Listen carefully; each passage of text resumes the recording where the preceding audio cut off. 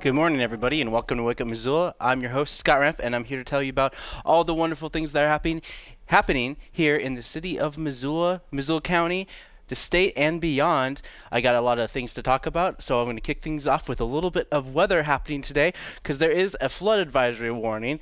Not like that's anything new for our community, but it's happening pretty much today and tonight, and it'll probably end up sometime around Saturday morning. But of course, you'd expect flood advisory warnings from now until Saturday. You have that 20% chances of rain. It's going to be partly cloudy. Still, we had a lot of rain the other day around 3:30 in the afternoon, but expect maybe some of those kind of showers popping in and around throughout this Friday, Saturday. And then Sunday, it's going to be mostly sunny, enough to enjoy the Montana Maid Fair, which will be starting at Karis Park on Sunday from 10 a.m. to about 4 p.m.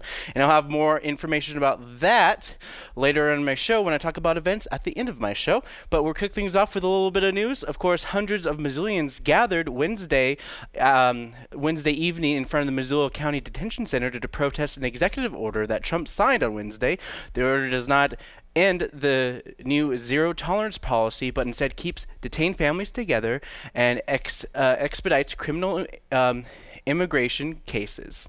Many organizations and people who come from migrant statuses spoke on immigration custom enforcement, otherwise known as ICE, and the U.S. Border Patrol that have arrested at least 16 people in Montana since Sessions announced the zero-tolerance policy.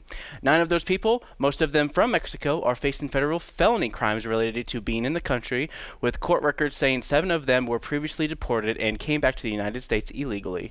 The other 2 had no legal documentation to be in the country. One of the illegals, Roberto Cruz, is being held at one of the Montana prisons waiting for criminal prosecutions. His daughter came to the rally to speak on behalf of immigration. Several members of the local religious groups spoke, including St. Francis Xavier Associate Pastor Matt Holland, who called the U.S.-Mexican border an arbitrary line and blasted Sessions' use of Bible verses to defend the new policy. The full rally is on MCAT's Facebook page. Just look up Missoula's Community Media Resource for more information. In the state news, a couple Chinook helicopters flew over 100 kids and staff members from a Bible camp from Helena to Great Falls when floodwaters got too severe and washed away the trails to the place. So the Montana National Guard and the U.S. Air Force assisted Lewis and Clark search and rescue in evacuating 100 students, 37 staff from the Wilderness Bible School northwest of Helena that are trapped due to washed out roads. Recent rains caused flooding in the Dearborn River, washing out several areas of road, including 2 of the schools located near river and the Forest Service boundary. County officials said Thursday morning that the National Guard flew the Chinook helicopters and started transporting at 10 a.m. But of course, the students were flown to Great Falls. Federal, state, and county officials continue to deal with the floods caused by the several inches of rain in the last few days that swelled the rivers and creeks, closed roads, and washed out bridges. Fish, Wildlife, and Park announced the closures of the following sites: Willow Creek Reservoir on the Rocky Mountain front west of Augusta, Big Bend on the Missouri River south of Great Falls, Cottonwood Grove on the Missouri River south of Great Falls, Ulm Bridge near Great Falls, Truly Bridge, and this is near the Smith River, and finally near the Sun River near Vaughan, Largent's Bend have all been closed due to flooding. Of course, you can find out the full story and more by going to the Helena Independent Record, otherwise known as HelenaIR.com. In national news, with, of course, continuing on more of the president's reversed his policy of separating children parents with across the border illegally, Vice President Pence said that we believe that this is a false choice between whether we are a country of law and order, a country with borders, and a country that demonstrates the compassion and the heart of that American people and respect for families. With an executive order signed in order to keep families together, many Democrats think that this is an underlying issue is criminalizing immigrants crossing the border, which, when convicted, would separate the children from their parents on a more long-term sense. Protests beyond Missoula have actually happened across the United States, which basically had a temporary closure in Portland's own immigration custom enforcement offices. Their protest against President Trump's immigration policies began Sunday, and by midweek had ballooned thick with disgruntled residents toting signs, sleeping in tents, and rallying crowds with PA systems. Eventually, ICE announced that the situation had become untenable. So they had to close their offices for a while. Of course, the offices remain closed on Thursday, announcing that the closure will be note that the protesters are hurting the migrants they're advocating for by delaying necessary sessions, including to inform ICE detainees of U.S. immigration law. Trump and others are vowing a zero-tolerance policy with immigration, but has said they would not separate families as soon as they are being processed through ICE. So that's kind of what's happening in and around the news. I got a couple new programs going to be airing on MCAT. And then when I come back, I'll have everything that you need to know about what's happening in the city of Missoula. You're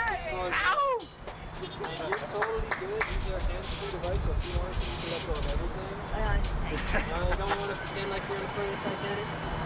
Come on. What happened? I don't think you went on your back. Oh, yeah. Well, it's happened with both of you. Both hands. Both hands. Do that the whole way down. Right. All right. So these first few steps are a little slippery. Okay. So you want to keep your feet up high so you can keep flat against the wall. Just walk back. Thank you so much.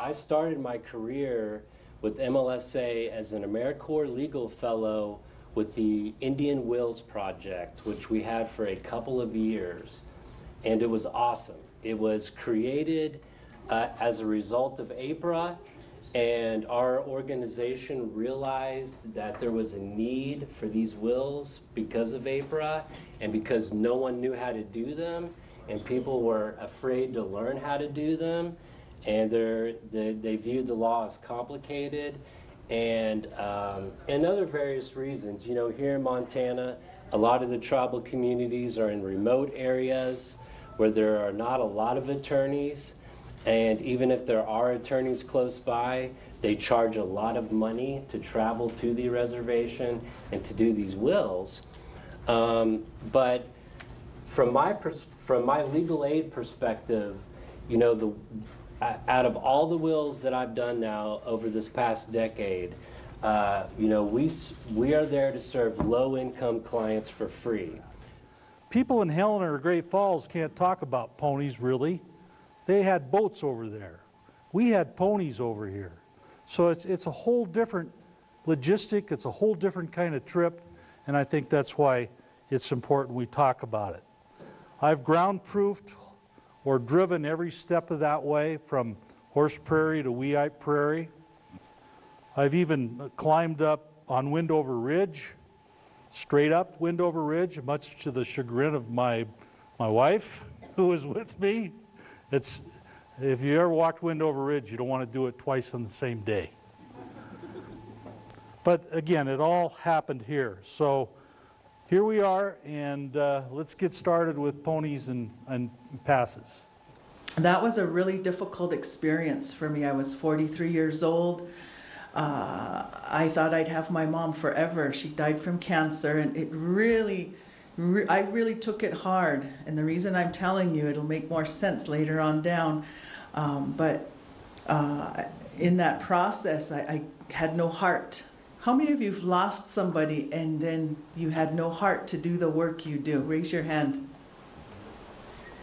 I was there, and I just couldn't do the work Indian Health Service had lined out for me, and it was a job that my mother really wanted me to do, and wanted me to be there. And when she died, I just didn't have the heart, and I went to the chairman at Crow, and I said, it was Cedric Black Eagle, and I said, hey Cedric, I'd like to come work for the tribe. Is that possible? I'm a Commissioned Corps officer. And he said, I'll work on it. And we'll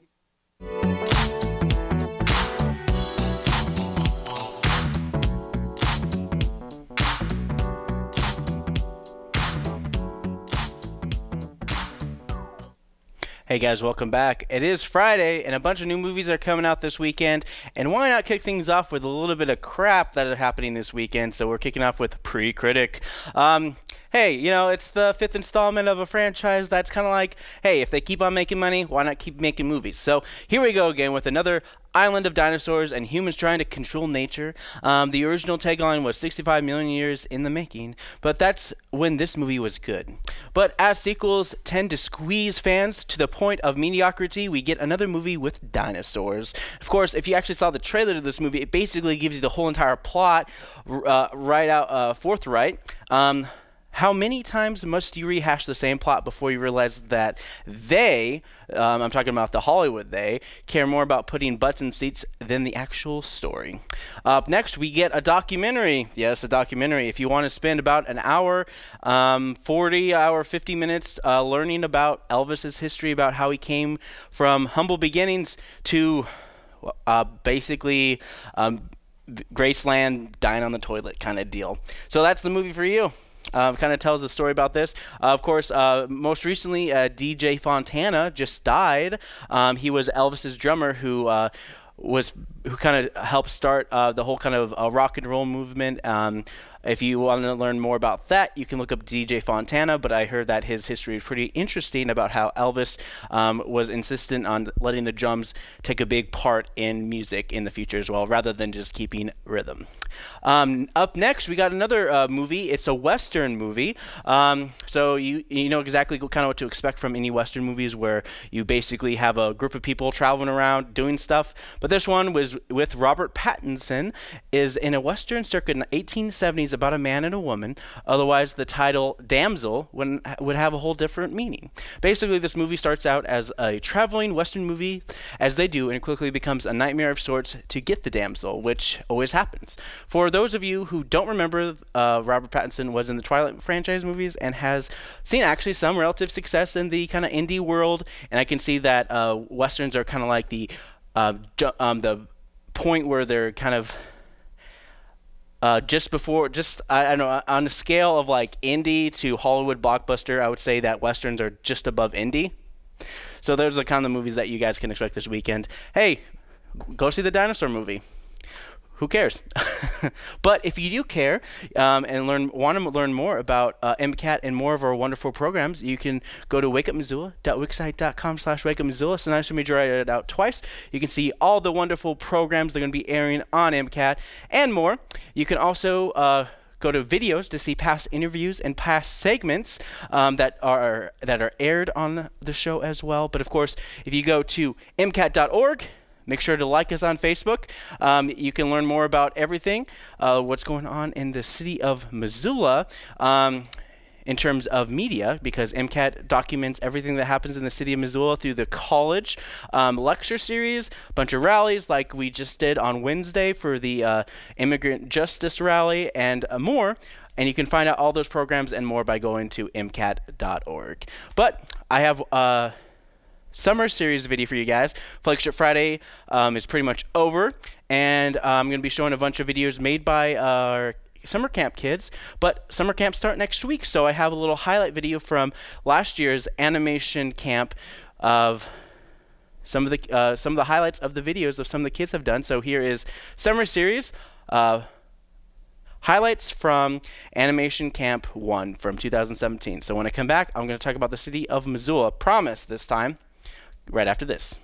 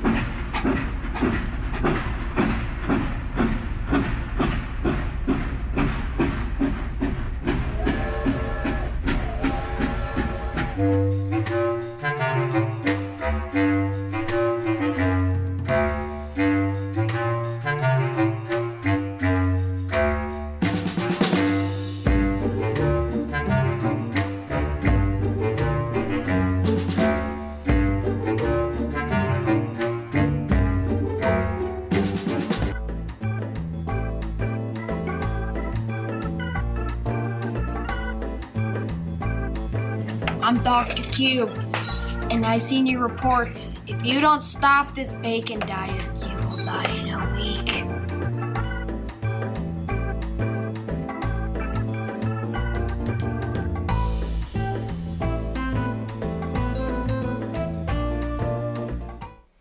And those are some of the short films you can expect for our big live show that happens at the end of our summer camp week, next Friday at 4:30 p.m. And I'll talk a little bit more about it when we get there next week for my next morning shows and stuff. All right. Let's talk about some city council stuff.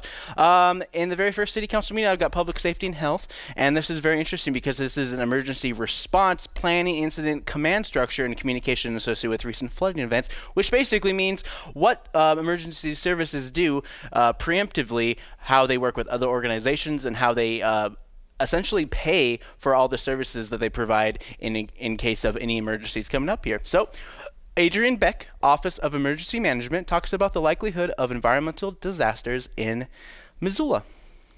So let's kick things off with her. In 2017, we had a reassessment of our pre-disaster mitigation plan that essentially profiles the things that we're likely to face just based on where we sit in the world. There are no surprises in that pre-disaster mitigation plan. You can probably, all of you, guess what our top 3 hazards are. So wildfire, flooding, and hazardous materials spills are our top 3, followed closely by severe weather. So just in my short tenure within emergency management, we certainly have seen fires that are very significant. We just have come through a very significant and actually are still experiencing a very significant flooding season. We've seen effects from severe weather and the avalanche that occurred on Mount Jumbo, as well as we've seen several small, fortunately not large, hazardous materials spills that have necessitated a multi-day response. All right, so that's kind of like an overview about like, some of the situations that happen in the state of Montana and more. As funding becomes available, also determines where the list of emergency response can look into future prevention measures, state funding or local funding, and from what I've seen in the past, funds that, of course, in like your fire crews and your local fire departments, about 90% of the money that goes into your fire department usually goes to retirement and pensions. And while 10% usually goes to the current employees and the equipment updates that they need to get, and they usually go to the county and the city to ask for any additional money for any equipment they may need in the future as well. But of course, there's also more than that. And as Adrienne Beck talks about when the city can call for a state emergency, especially in terms of funding in case that the county is unable to pay for it. Typically, to activate the emergency operations plan, you as a city council or the mayor specifically or the county commissioners will declare an emergency. And my job is to help guide and advise as to when declaring an emergency is appropriate. And we typically will declare an emergency or will recommend that an emergency be declared when we have good intel that an emergency is about to occur or is likely to occur or is currently occurring. And so it's very common in any given year that we will have at least one emergency declaration issued across the county. And all right, so of course, right now, the emergency that was declared more recently is the flooding in the city of Missoula with the high waters and high rains over amount of size like that. Of course, most of the way is to actually by calling these states of emergencies is to actually help get money and funding for these emergencies, like provided the sandbags to a lot of the people who are dealing with the flooding, especially in the Orchard Homes area, and getting organizations to come down to help in terms of emergency situations, providing shelter for people who have to evacuate their homes. Kind of like when the basically when the hotshot crews have to tell local officials that the fire is spreading and that they can't contain a certain amount of area, like they have a certain percentage contained, and it might be getting kind of a little out of hand. The hotshots' job isn't to basically evacuate people. Their job is to fight the fire. So when they give the reports to the people, they can have the management people call the right people to help evacuate buildings if need be. So basically, Adrienne talks about how emergency services can get state funding and outside help for any future emergencies that are occurring and may occur in the future. When a local jurisdiction becomes has expended all of their available resources, they have the opportunity to ask the state for assistance. So essentially, before you can ask the state for any kind of state-owned resources, financial or real resources, such as the National Guard, you have to have demonstrated that you do not have that capability within your jurisdiction. And it's important also to recognize that ordering the National Guard can only be done through very specific channels, through my office, through the mayor, or through the commissioners. The National Guard will come in to perform a very specific mission that has been identified as a gap in our jurisdiction. But it's important to recognize that the Guard is not a free resource, that there is still a cost associated with ordering the Guard anytime that they show up. And again, it's the county has expended or the city has expended our capable resources. The state will come in and bring you additional resources. When the state has determined that they cannot find those resources or that they have tapped out, then that's when they can go and ask for federal assistance. And so that's kind of the stepping stone of how you get to a federal disaster declaration, is that the county gets expended, the state gets expended, and then they ask for assistance from the federal government. And especially with a lot of times in terms of a lot of the fire seasons and whatnot like that, when a certain expenditures have reached a certain level past a certain amount of money, a lot of times grants and funds are asked upon the state level and then beyond to the federal level to help offset the costs that go into hiring fire crews and hotshots to perform their actions as well. So a lot of times they can get a lot of times they collect a lot of the receipts and how much they paid their employees, and if they do go into the black, which a lot of times counties do before they get state assistance, and then the state kind of helps get them back to the balance. And of course, this last fire season kind of proved that the funding in itself was a big hassle in its right, and also to the point of a federal emergency because the state kind of went beyond the resources in fighting the fires this season. So basically, I'm going to kind of end it there for the public safety and health. That is just an update, and it kind of gives you more information. I learned a lot from this particular meeting, and you can too by going on to the City of Missoula's website. Just real quick, ci.missoula.mt.us. You can also look up City of Missoula on the Google, as people like to call it. And but yeah, just learn more information. This is actually a really good meeting. But this next meeting that I got coming up now is they're talking about tearing down historic buildings and how you can go about doing that. So basically, they will talk about the existing ordinance regarding demolition of historic resources that does not provide sufficient application requirements for the Historic Preservation Commission to adequately review for economic hardships and is getting generally a broad nature. The proposed amendment addresses the need for a clear and more refined process for review. This is a long meeting, but I'm going to kind of give you the cliff notes for this meeting as well. Emmy Shearer, Historic Preservation Officer for the city, talks about what will initially change in this updated ordinance, which is basically amend section 20.85.0406. Yeah, it's quite a mouthful, and there's a lot of information, but I'm just going to give you the brief. So here's what she had to say. We have only ever had to use our existing language once, and it did prove messy, unclear, and challenging. So we're just trying to clarify, update from what we learned. We're not rewriting the book in any way. We're actually using the existing language and just expanding on that. So with revisions for clarity, which includes subsections, increased timeline, more detailed requirements for assessing economic feasibility, consultation, and mitigation.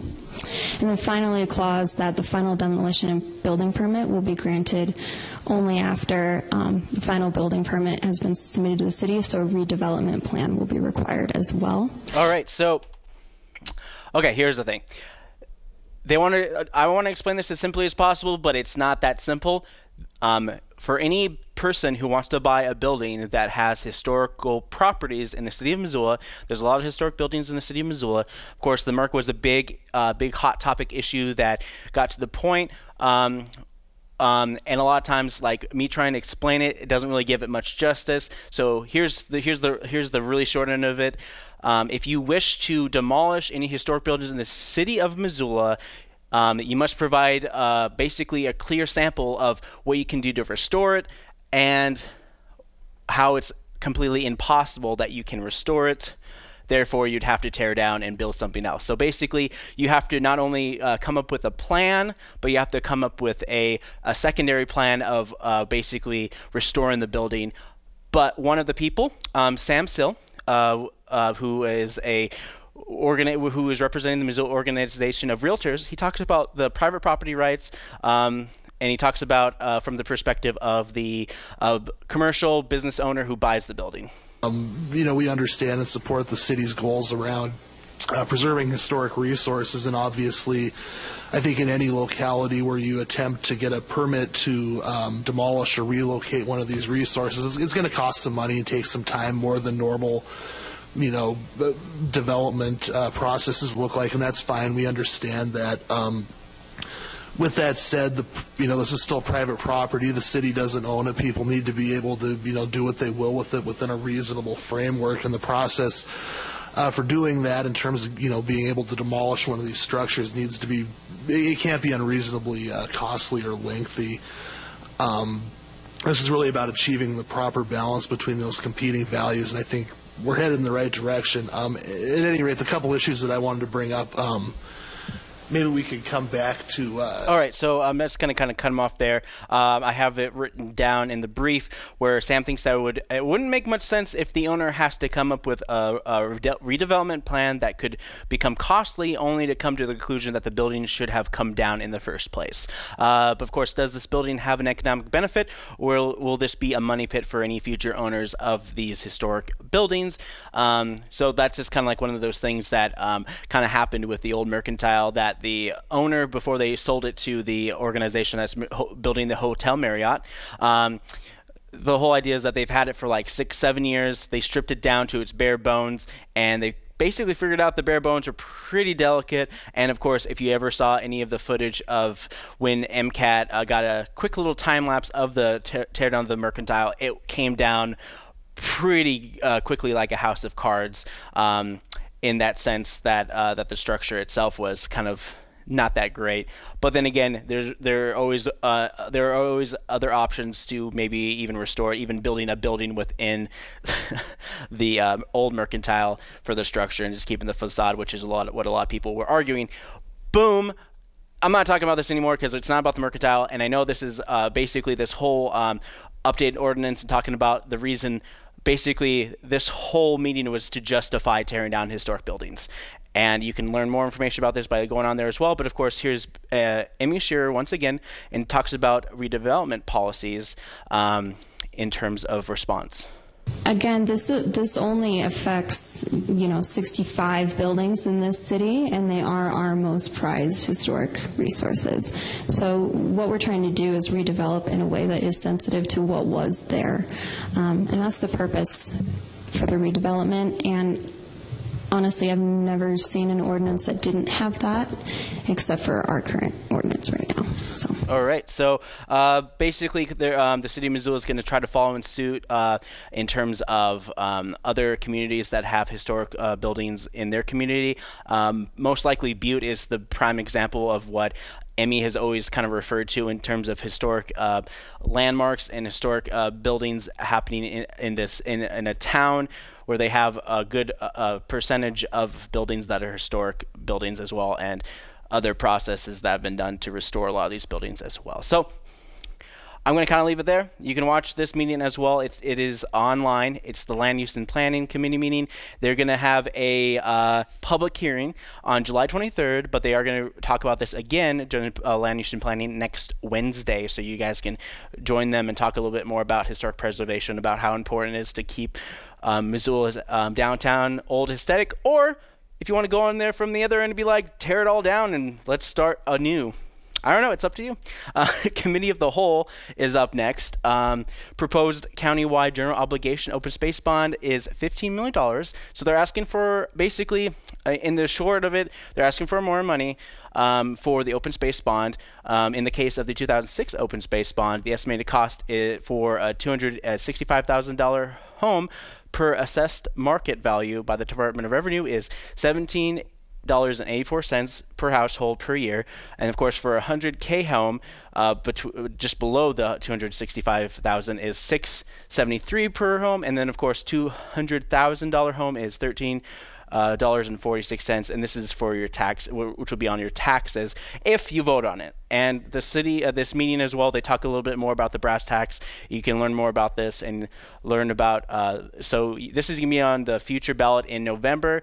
So here's John Engen kind of explaining some of the background and why it's important. Before you is the product of us having long conversations with advocates, folks who are passionate about this program, in crafting a resolution and a financial model that we believe will work extraordinarily well, not only for the city of Missoula, but for Missoula County, and accomplish a wide variety of goals moving forward.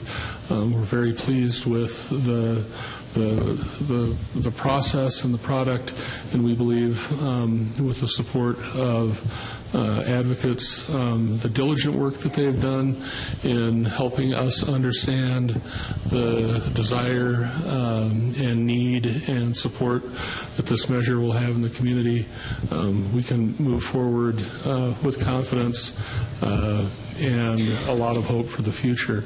The resolution before you does a couple of things. One is it provides a formal mechanism for the Missoula City Council to ask the Missoula County Board of Commissioners to place a $15 million open space bond measure on the November ballot for consideration throughout Missoula County. All right, so that was Mayor John Engen talking about that, kind of giving you a nice little introduction. But that with an introduction, it's always nice to have a little bit of history. Greg Tolson, one of the folks who brought the 2006 open space bond to the city and the county in the past, talks a little bit about the history and importance of open space in the city and county of Missoula.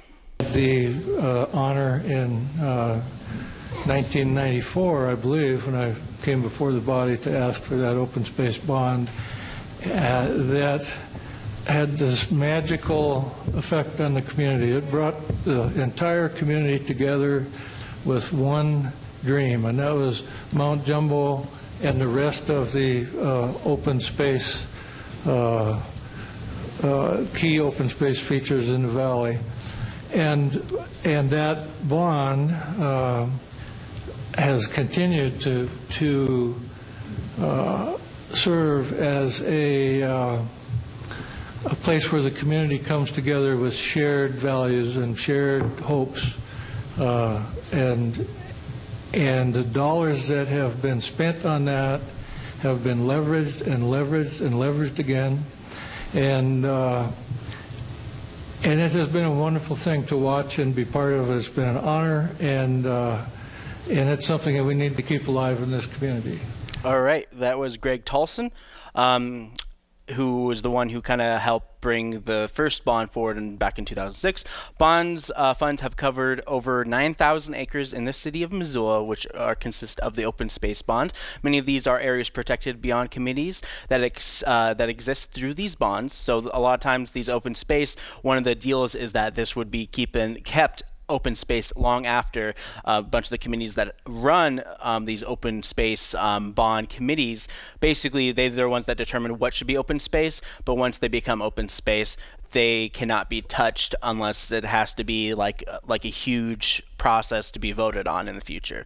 The purpose of this bond that the city has learned that providing open space for the citizens, it has allowed access to many of the natural corridors, to wildlife, trails, and more. Many people spoke in favor of continuing this open space acquisition lands. Brian von Lochsberg wants to make it clear on the ballot so people aren't caught off guard in this upcoming November ballot. Making sure that we're advocating for the right question, and that speaks to the amount that we're talking about and the combination in this case of the $15 million general obligation bond as well as the stewardship levy. And I view these two things as they will be separate questions if this all passes on the ballot, but to me they're inseparable, and they're a very responsible proposition for the voters to consider. And I can't underscore enough, again, this isn't a decision we're making on whether to do this or not. We're making a decision about whether to support putting a specific question, on the ballot, or with the commissioners advising them to put this on the ballot, and then same thing for the levy. And so it gets back to this issue of are we advocating, are these the right questions to be putting to the people? And I think if you look, when I look back over the history of the amounts that this community has supported, our change as a community, our growth as a community, I'm very comfortable, and I think that the $15 million amount is a sensible amount that allows us to continue doing the work that needs to be done. And that implicit there is the idea that there is continued need. And I have no doubt from what I've seen all throughout my tenure on council, as we have made and approved certain acquisitions, and as we have looked to the future, that substantive important need remains on the table, so to speak, and this amount in the general obligation bond is appropriate to that. All right, okay, so I'm just going to stop Brian von Lossberg right there, and that basically concludes the committee of the whole. Of course, I'll let you guys decide back coming up in November. Of course, this is not on the ballot quite yet. They have to go through the county commissioners, but it seems like it's going to be fairly easy, just the cost of the ink that they're going to be putting on the ballot as well. But if you want to watch this meeting and learn more about what's going on in your community and what's going on with this new ballot initiative that's being proposed, this new bond that's being proposed for the city-county joint efforts, you can go to ci.missoula.mt.us. It is a great resources for everything Missoula. If you're looking for a permit to do anything, looking to build something, looking to start something, even be a part, you can always go to How Do I, and you can apply for jobs, license permits, you can apply for a board, you can close a side street or sidewalk for any reason. But of course, if you want to find those meetings and more, you go to Your Government. I'll zoom in just a little bit so you can see a little bit better. You go to Your Government, and you go to City Council right here, and you click on Agendas, Webcasts, Minutes, and it is a great resource to find all these meetings and more. And then currently in session, upcoming events, you got archived city meetings. The community forum looks like it's going to be happening on the 28th, which is the upcoming meeting. Of course, here's all the items right here, and you click on agenda.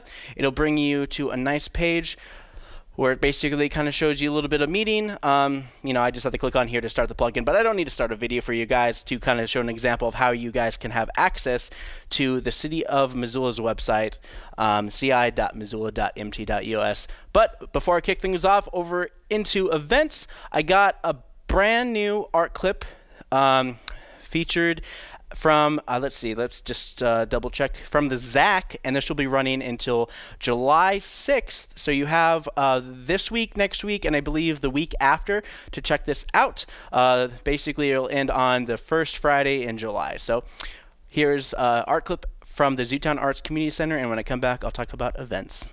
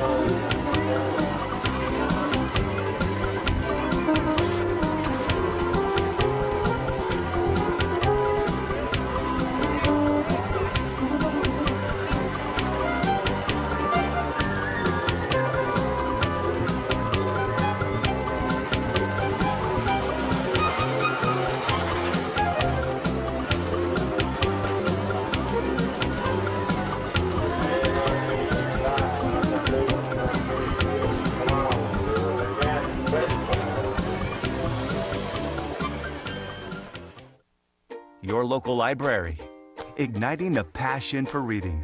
How would you like to have an endless supply of books, movies, music, audiobooks, and even ebooks whenever you want? Your library card can do all that, and it doesn't cost a thing. You can pick up a library card anytime the library is open, free of charge to residents. All you need is a picture ID with your current address. The library will then verify your address, and once they have, your library card will be good for life. Library card holders may borrow several items to enjoy all at once. Be sure to check the return dates, as they may vary depending on what items you check out. It's so easy to get access to all the library has to offer, and best of all, it's free. To learn more, stop by your local library or visit their website. This message brought to you by the Greater Montana Foundation and the Montana State Library. Sergeant Greg Amison with the Missoula Police Department. I'd like to talk a little bit about bicycles riding on the sidewalks in the city of Missoula, which we see a lot because Missoula is a very bike-friendly town. I would just like to let bicyclists know that they do have to yield to pedestrians on the sidewalk safely because they travel faster than a pedestrian, so they do have to do that in a safe manner. And then when you get to a crosswalk, you are actually required to slow your bicycle down to what would be called a pedestrian pace, and you cannot begin crossing until it's safe to do so.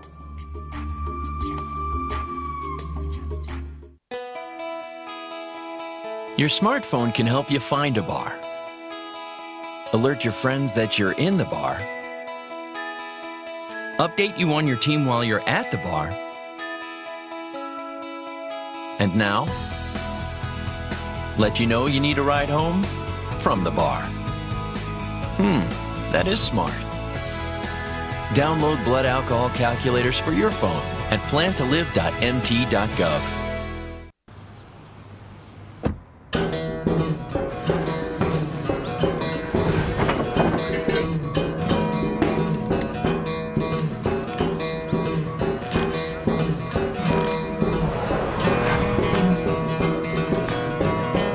Buckle up, Montana. Life is a ride you want to stay on. Send a buckle up reminder to a friend at plantolive.mt.gov. Senior Corps at Missoula Aging Services is Missoula's volunteer hub. Hundreds of volunteer opportunities await. You can help improve reading skills, school attendance, and the well-being of students, provide services that help older adults, or find out about countless other opportunities that will capture your interest. Because your heart's desire never ages, now is the time to reinvent yourself. Discover your perfect volunteer opportunity by calling 728-7682.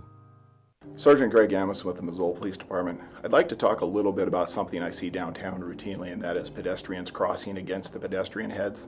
So I'd just like to explain what is actually legal. You cannot begin crossing in the crosswalk when it's either flashing and in the countdown or solid red. The only time it's legal to begin crossing in that crosswalk is when the white crossing sign is displayed. What the countdown is for, and the only thing that that's there for, is to tell you how much time you have to finish crossing the street, presuming that you started when it was legal to do so.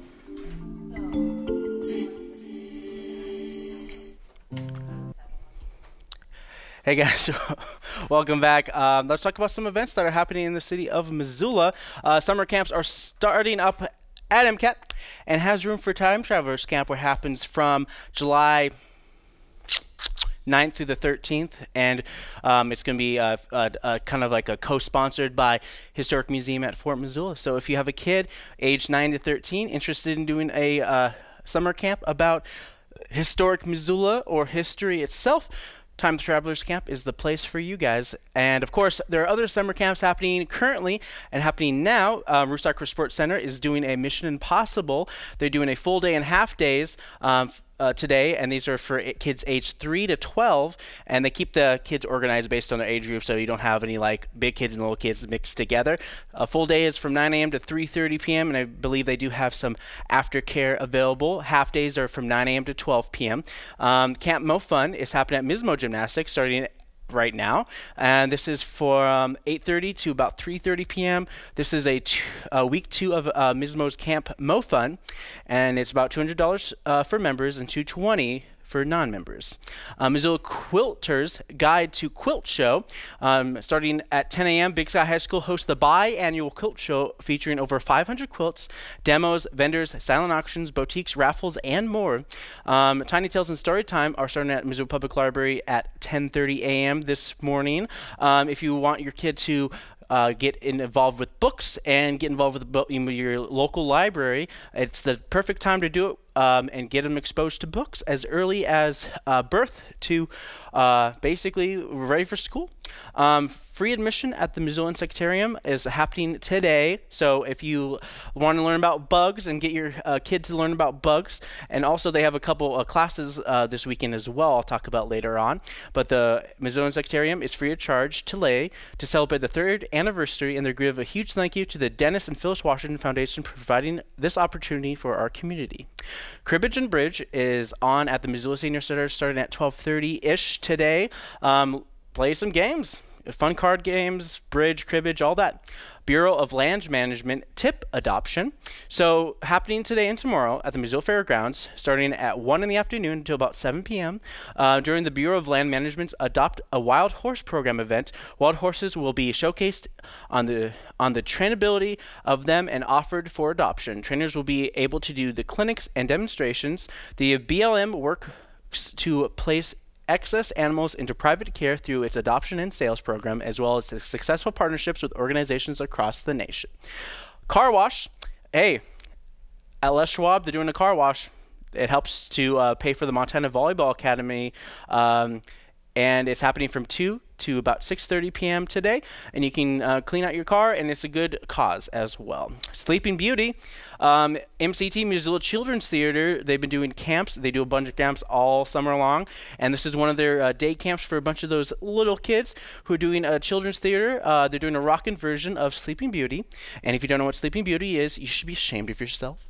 And it's happening, a show is happening at 4 p.m. and at 6 p.m., but of course, if you want to do something with your kids, you can go to the Family Friendly Fridays at the Top Hat from 6 to 9. They have drink specials and all that wonderful jazz. But of course, happening tonight as well for Missoula events is live bingo at the Dark Horse. You got Pop Art Yourself with Painted with a Twist. Fair Airs from the British Isles will be at classical music at First Church of Christ Scientists. Dirty Heads Kettle House Amphitheater will be playing some reggae rock music at the Kettle House Amphitheater tonight.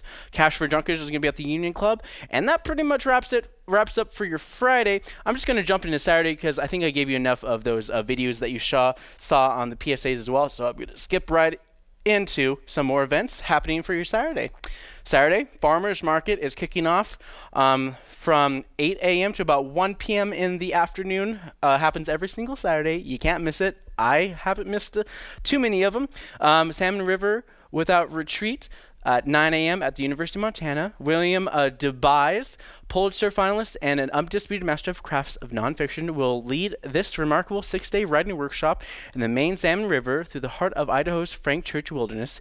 This 90-mile wilderness river trip boasts big sandy beaches, excited rapids, charismatic bighorn sheep, Native American pictographs, and natural hot springs. There is no prerequisite of publication or formal writing education. University students may earn 2 undergraduate or graduate credits for this course. So this is a 6-day writing workshop on the river. So make sure you pack plenty of plastic bags for this as well. Spectrum is doing engineering starting at 11 a.m. and they always have some kind of activity in the makerspace as well.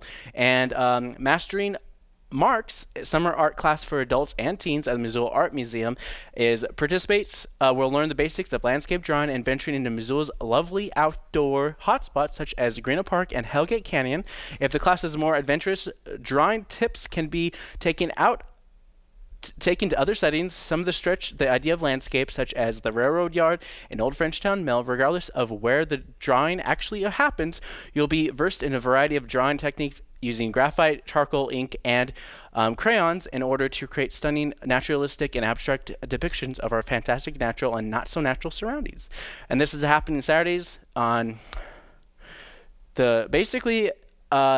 today might be the last ones. They had it 2 Saturdays. They had it last Saturday, and they're going to do it again this Saturday. And this is from 10 a.m. to 12:30 p.m. It's $80 for non-members. But if you're a member and you want to support the arts, you can always join a membership at the Missoula Art Museum, and it helps support free art for everybody else. So $72 for members. And that's kind of what's happening with that. There's a lot of things happening on Saturday, so I'm going to try to get through it as fast as possible. Think outside. Cornhole tournament fundraiser. This summer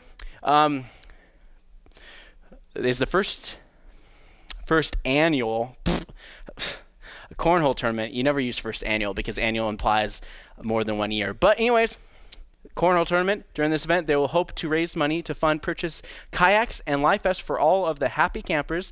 Their tournament will be taking place Saturday, June 23rd, tomorrow. This event will consist of 20 holes, and up to 50 teams can participate in double elimination bracket tournament. The cost per team will be $25, and they will hope to have participants from all over the state and surrounding areas. It will be all-day event with raffle drawings, food and beverage options, burgers, brats, beers, all that stuff. It's going to be at the Milliken property starting at 10 a.m. for a cornhole competition. Trekker Kids at Travelers Rest, the buzz on pollinators. Travelers Rest State Park is a program which occurs outdoors, so be wearing comfortable shoes and dress for the weather. This event is part of the Trekker Kids, a series of activities programs geared towards kids ages 5 to 12 years of age and their families, occurring the 4th Saturday of every month. Celebrate the rich culture and natural history of Western Montana at Travelers Rests. Programs are free, though donations are greatly appreciated. Bugs and fly fishing at Missoula Insectarium, like I said, starting at noon, and they have a predator feed at 1 p.m., so you might want to check out this fly fishing at Missoula Insectarium. So they basically kind of teach you about why fish like those tasty bugs when you go fly fishing, and it's a good way to get your kid interested in fly fishing, especially if you've moved up to the state of Montana and Missoula area to do some fly fishing in the first place. The 3rd annual Sportsmen Against Breast Cancer Boutique is starting at Linda Vista Golf Course tomorrow at 5 p.m. The 3rd annual Sportsmen Against Boutique will be a pivotal moment where Montana sportsmen can come together to help families fight cancer.